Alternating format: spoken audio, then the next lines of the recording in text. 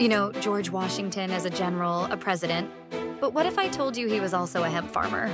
And he took it very seriously. In 1765, Washington planted his first hemp crop at his Muddy Hole farm. At first, it was just a trial, but he was curious. Then came the strange part. Washington started separating male and female hemp plants. Why? That's something only people growing flowers usually do. By 1766, he was all in planting hemp on multiple farms, not just one. He even called it a more profitable alternative to tobacco.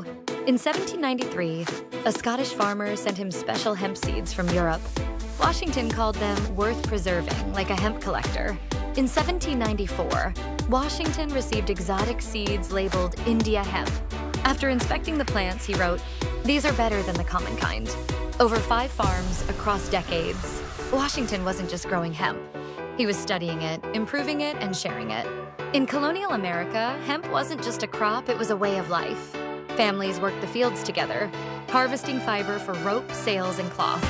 With George Washington's encouragement and new hemp varieties from overseas, hemp became one of the nation's most valuable plants. Washington, founding father, first president, maybe America's first hemp enthusiast. History is full of surprises. Thanks for joining us on this journey into America's hemp history.